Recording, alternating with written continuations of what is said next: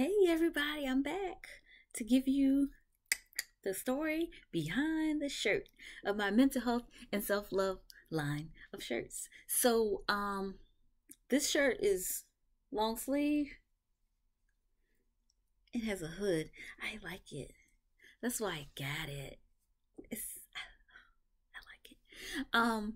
So the story behind this shirt, I wrote a whole blog segment when I was blogging. And actually you can see all my blogs on my website at adrian.charleston.com.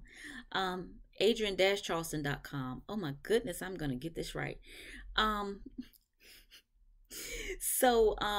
I got tired. And single people, if you're out there watching, you'll get this.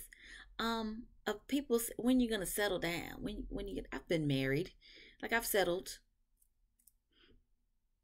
I mean, I'm divorced now, but I'm just saying. But now they're like, oh, when you gonna settle down? They just figure you need to settle down with somebody. And my whole thinking was, I don't want to settle down. Like I don't want to settle. And down is not always the best place you would want to be. So I was like, what would I want to do? I was like, I don't want to settle. I want to be satisfied. So why settle down when you can satisfy up? Like it sounds very simple. Like why would I settle and why would it be down? Like I want to be satisfied in my relationship. I want to be good in the person that I'm with. Like I want it to be an improvement in my life. Not only satisfied but up, like an improvement in what I'm doing and where I'm going and everything. So yeah, that's where this shirt came from. Like I would never settle down. And you shouldn't either. You should satisfy up. Find the person that satisfies you. Find the person that elevates you. Find the person that brings you to the next level. Because settling down is not where it's at. But satisfying up is where you should be.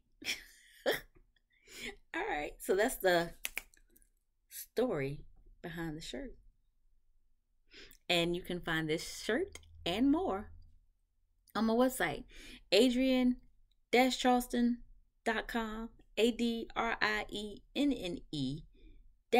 Charleston, CHARLESTON.com. So thank y'all for watching. I'll give you another shot of the shirt. Why settle down when you can satisfy up? Think about it. See y'all later.